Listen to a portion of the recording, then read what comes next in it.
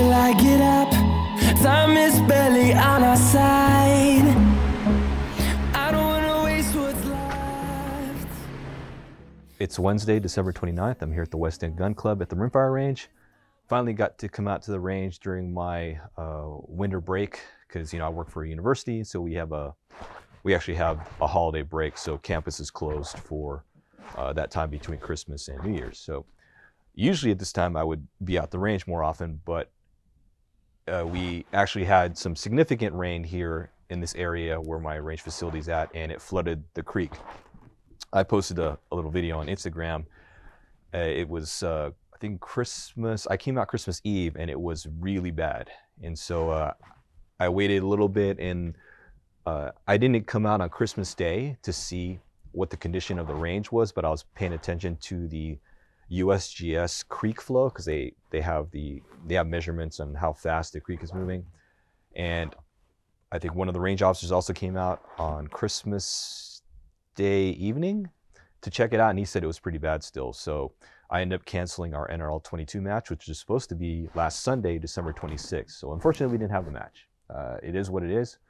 I canceled because I didn't feel it was going to be safe for people to try to cross. And even if I didn't want them to waste their time driving out, seeing the creek, and then turning around, or driving, you know, coming out, seeing the creek and thinking, yeah, I can probably make it, and end up getting stuck. So I said, you know what, let's just go ahead and err on the side of safety, and I canceled the match. So yeah, I decided to come out today because I was looking at the creek flow and it said it was kind of stabilized. But when I thought it was going to be higher when I came in, but if you saw in the beginning of this intro, there was hardly any water in there, and it was just a bunch of rocks, because that's what happens when that creek floods. If there's a lot of water, it washes down all the boulders and rocks, and it just flows it straight through, and that's what makes it very difficult, especially if it's like 2 feet of water and you can't see where those rocks are. That's when you get stuck, or you can damage some of your drive line or whatever, and that's what I didn't want to risk personally. But if it's clear water and I can see where things are at, I'm fine. But like Christmas Eve, it was very murky and muddy because of all the sand and silt that was washed in, and you could not see any, you know, you can't tell your line. So that's why you don't want to risk it in those situations. Anyway, I'm out here. I'm going to run through the January NRL22 Course of Fire. I'm not going to spend much time setting up stuff though, because we're supposed to have the match up on the upper range, which I need to get up there and actually start doing a survey, because I just haven't had time to do any sort of survey of the top side to see where I'm going to lay out targets. So hopefully I can do that after this. I'll just go ahead and, you know, run through the Course of Fire and then drive up there and take a look at the range, do a survey. I already have the Course of Fire for January set up, because it's the 5 standard NRL22 stages plus 5 additional stages that I made up for an extended match. So it'll be an all-day match between 50, well, a little bit more than 50, and then 300 yards. So between 50 and 300 yards, that's the distances we'll be shooting at. Anyway, let me go ahead and get unpacked and set up, because it is supposed to rain this afternoon, and you know, this could flash flood.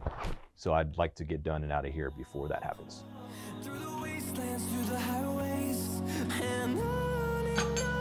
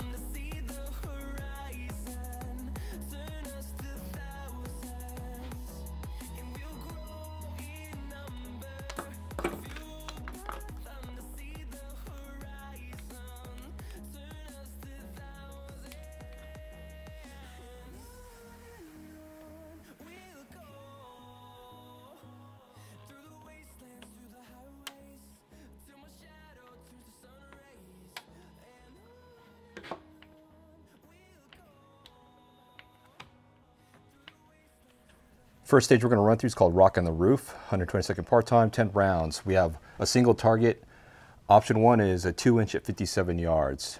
You're going to start in position on the rooftop. So you're going to start on the rooftop. Mag in, action open. On the start signal, the shooter will engage the target with 2 shots in the following positions. Top of rooftop, top of 55-gallon barrel, the tire, the 5-gallon bucket, then back to the top of the rooftop. And in the diagram, they have it laid out facing downrange, rooftop, barrel, tire, and bucket, left to right. No part of the shooter or gear / a rifle may touch the ground when on the rooftop. The props must primarily support the rifle.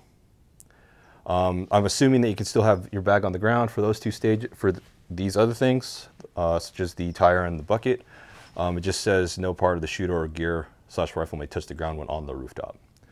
It's pretty straightforward. You're just hitting four different barricades or props, and then the rooftop twice. 2 shots each. All right, let's go ahead and run through it.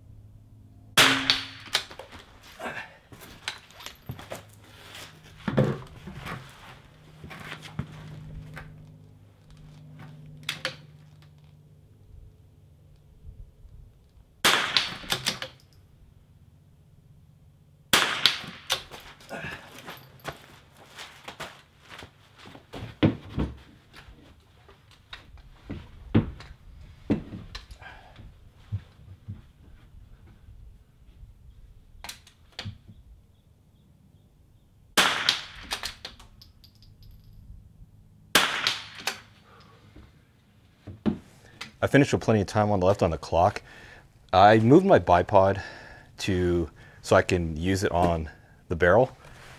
For me, I think it was a wise choice. I mean, you can probably just figure out how to just rest your rifle forend, or the forend of the rifle here, and brace it like that.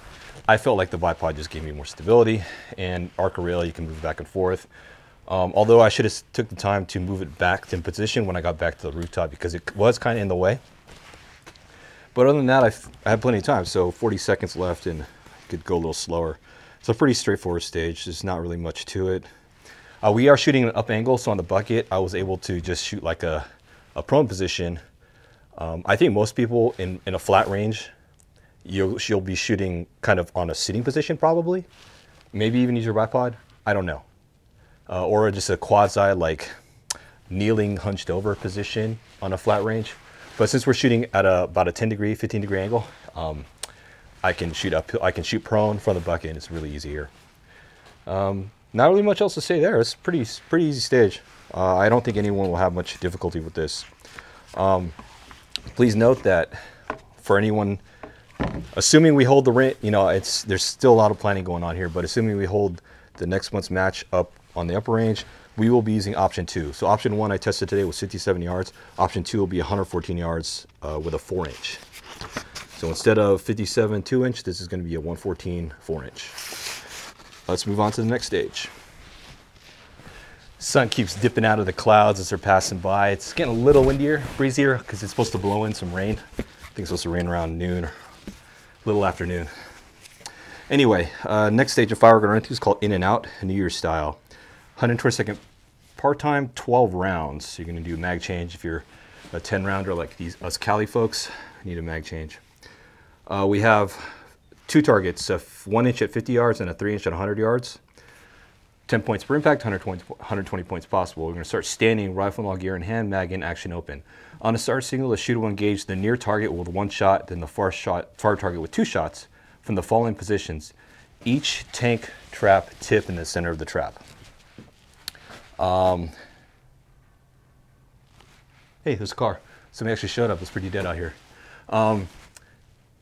Shooter can shoot from each position in any order of their choosing. Each position must be used and cannot be repeated. Pretty straightforward. All 3 tips plus center. So you're going to go near, far, twice. Although near once, far twice. Near once, far twice. Near once, far twice. Near once, far twice. It's 12 rounds total. Three shots from each of the 4 positions. Let's go and run through it.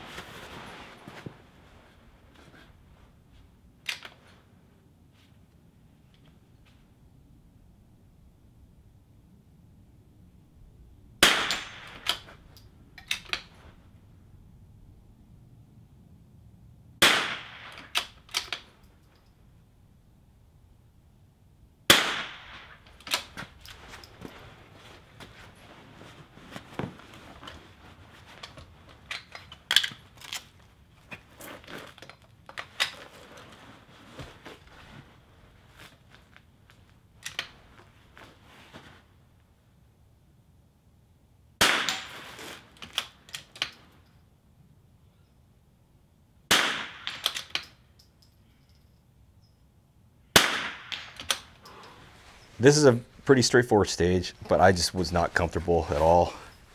I'm not sure why I was dropping a bunch of rounds. I ran it twice. I think I dropped 4 rounds on the first run through. I might have dropped 3 on the second run through. I have to look at the video. 1 inch target at 50 with the tank trap, you know, some people like myself, it's not easy.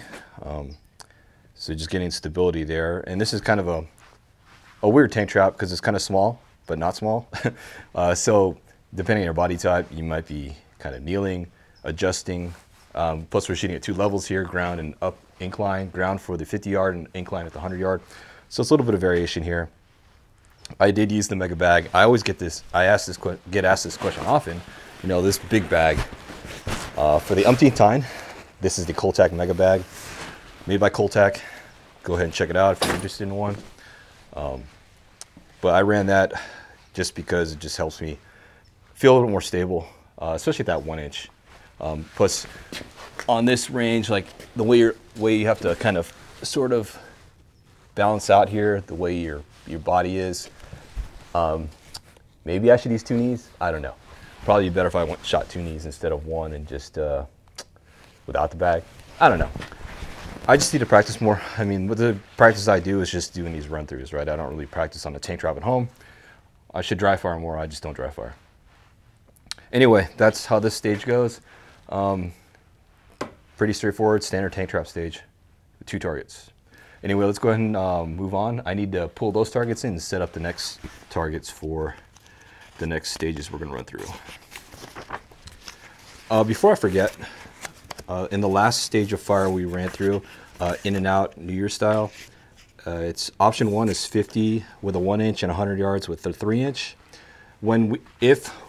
If everything goes to plan, we shoot up in the upper range next month. We'll be using option 2 for this stage. So in and out New Year style, we'll be using option 2, a 2 inch at 100 and a 6 inch at 200. The third stage we're running through is called After Party Mess, 120-second part time, 10 rounds. We have two targets at a single distance. We have a 1.5 inch and a 4 inch at 88 yards on a double hanger. 10 points, 100 points possible. 10 points per impact, 100 points possible. You're going to start standing, rifle and all gear in hand, mag in, action open. On the start signal, the shooter will engage the targets from large to small with 1 shot each from the following positions. 3 different side rungs of the ladder, the top of the sawhorse, and the side of the chair. Note, the ladder will be open, laying flat on its side. The sawhorse will be turned long ways perpendicular to the firing line, and the chair will be open and laying on its side like the ladder. And I don't know, I think actually this is incorrect. It should be like this. I think that's how it's, yeah. Okay. Based on the pictures of the diagram. So basically 3 positions on the ladder, top sawhorse, side of chair. And the rungs, I guess you're just going to place it above each point. That's basically the goal here. So just any of 3 of the rungs, and then top sawhorse, chair. It's just 2 shots, 1 on the 4 inch, 1 on the 1.5 inch from each position. Pretty straightforward. Let's go ahead and run through it.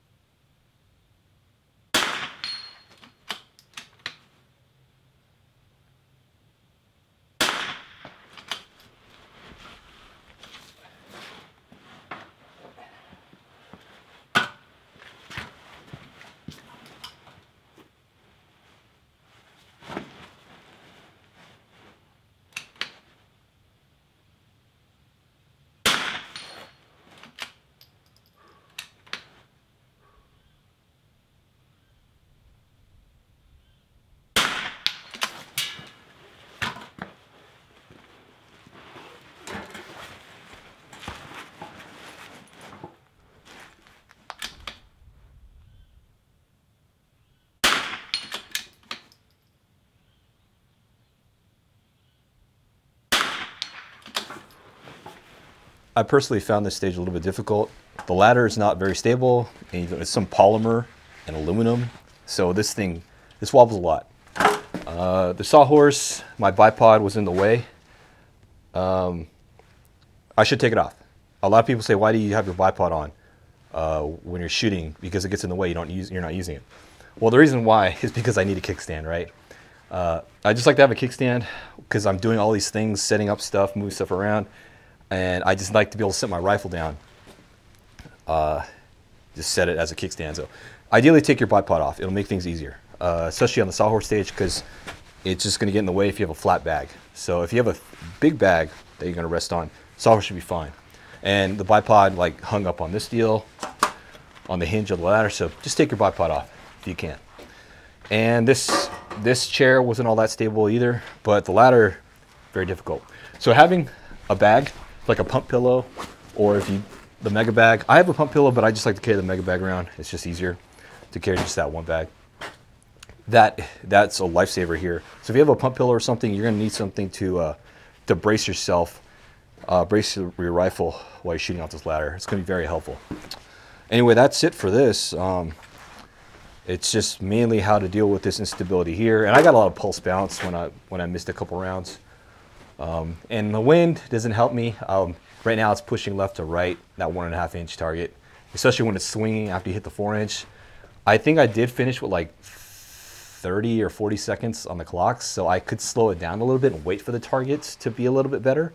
So that's another thing, is time. Just one thing here, you notice like the first run around I shot from the taller end, and I would do that, but there's poles in the way. They have these poles here that they use on the Rimfire range because they set little tables here for their silhouette shooters. So I had to come over the top, and that's why I started, the second run I started here, is just so I can slide the rifle over to each rung as opposed to lifting it up.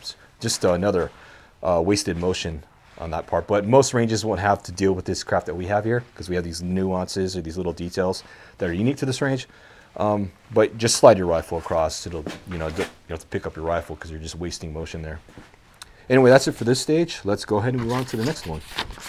Keep forgetting to mention the last stage we ran through, After Party Mess. Option 1, 88 yards. If and when we do hold the match up on the top line, we'll be using option 2, which is 176 yards with a 3 inch and an 8 inch target. The fourth stage of fire running through is called Times Square Ball Drop. 120-second part time, 10 rounds. This is the bonus stage, so if you finish with extra time on the clock, you get bonus points. Option 1 we'll be shooting today is 62 yards with a KYL rack with a 1/2 inch, 3/4 inch, and a 1 inch. That's 3 targets on the KYL rack.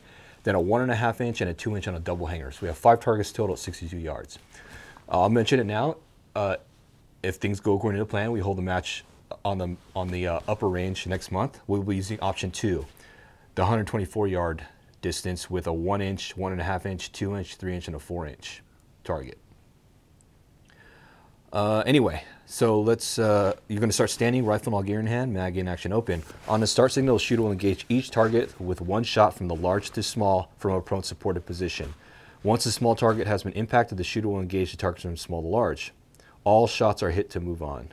So you're going to go large to small, then back up to, then you'll go small to large. So 1, 2, 3, 4, 5, 5, 4, 3, 2, 1, basically 1 shot each. Hit to move on. It could be pretty difficult. 1/2 inch target at 62 yards is not an easy thing, especially in this wind that we're getting today, but we'll make it work. I think I'm holding left. I think I'm holding left. Okay. All right, let's go and run through it.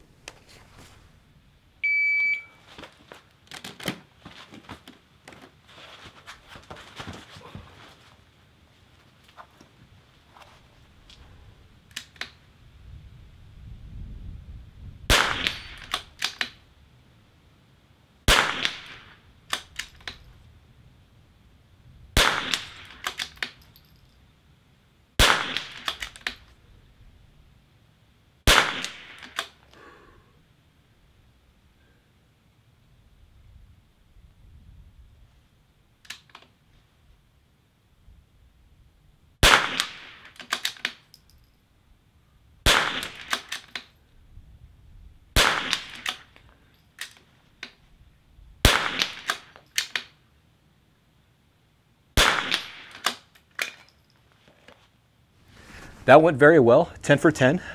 I finished with 50.35 elapsed, and it registered all 10 rounds. So I finished with, if you round down, 79 seconds, or not even, no, 69 seconds, which is pretty good. It's a lot of bonus time.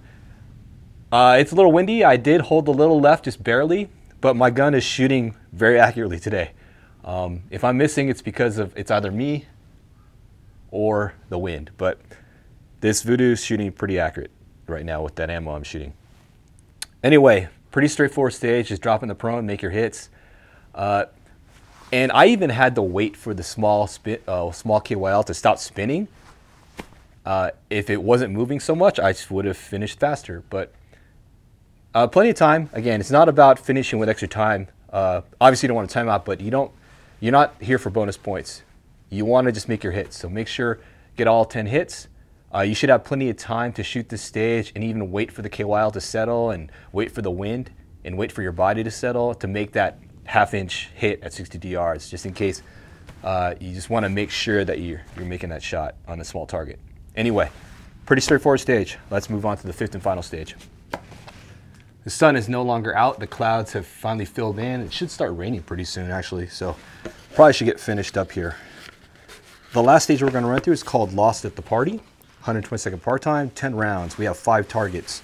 1 inch at 35 yards, 1.5 inch at 55 yards, 2 inch at 65, 2.5 inch at 75, and a 3 inch at 100.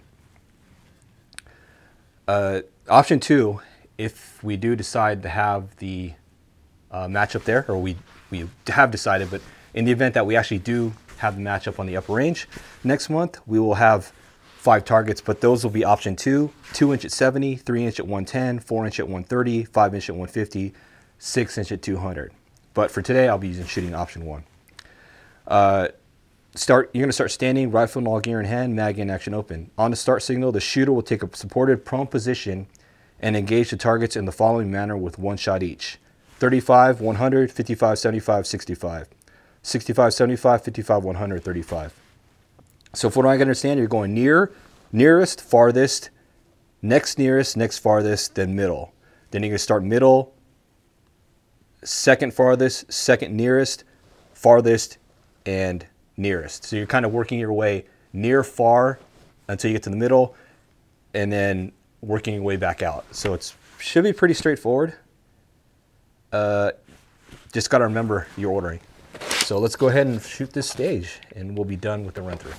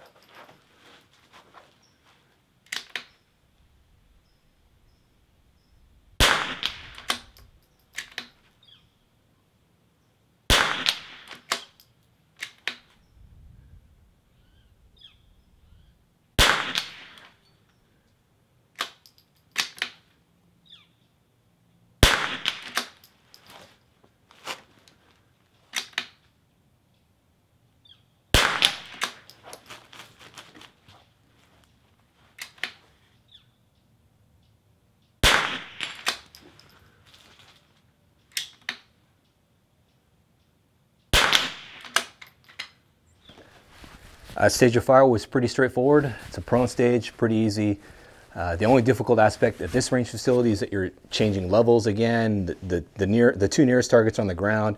The 3 farthest targets are increasing in angle and elevation. So you're constantly changing your rear bag. But I finished with 71.25 elapsed.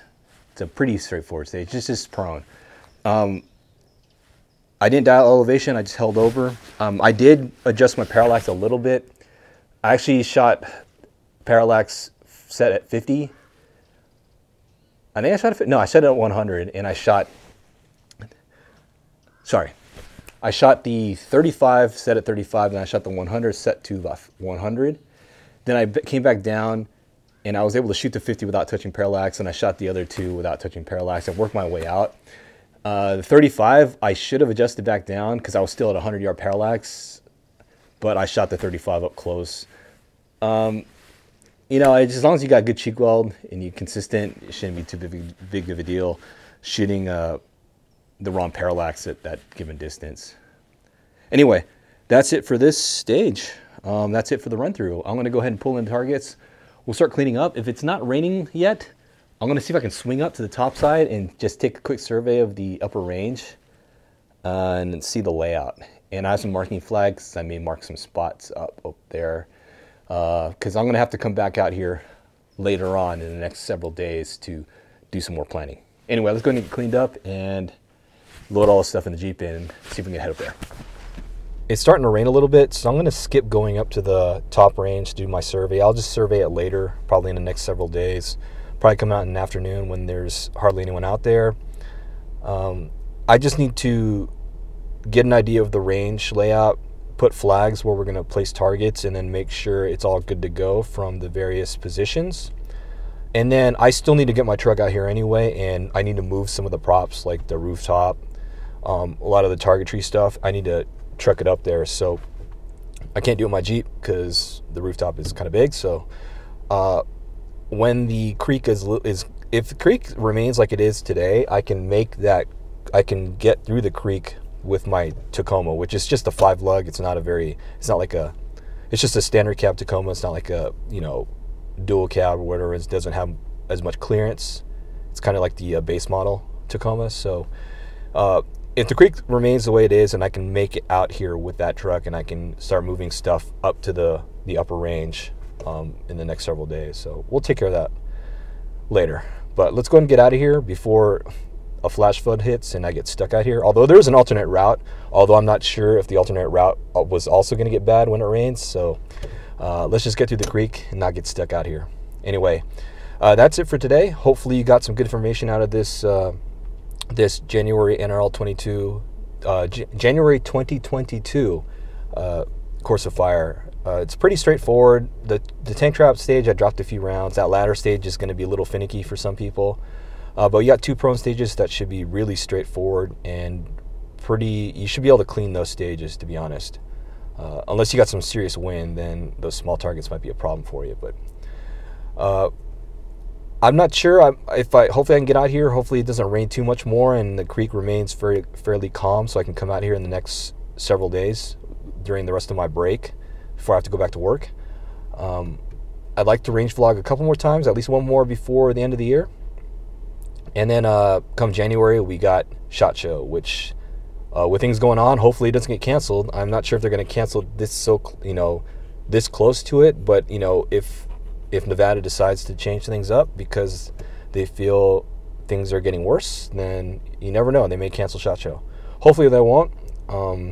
Hopefully people will get vaccinated, their 3rd booster or whatever, and practice safe hygiene. I get that people don't want to do certain things, but man, there's ways not to get sick or infect other people, right? It's pretty easy to do that, and that's the one thing I liked about, there's a lot of bad things about what's been going on in the past 2 years regarding quarantine or lockdown and all this, all these different things. I've not gotten sick. I got sick once, sorry. I did get food poisoning. I don't know what happened. I got food poisoning. Stomach flu hit me for a day. But I haven't got any colds, flus, anything like that. Communicable diseases or viruses. I've not gotten anything. Social distancing, all those practices that we've been doing to not get sick with coronavirus, it helps you not get sick with other stuff too. So anyway, that's my little spiel there. Not to be controversial. I know some people feel differently, but it is what it is. But I don't want to digress. Anyway, that's it for today, December 29th here at the West End Gun Club. Thanks for watching. I'll see you in the next vlog.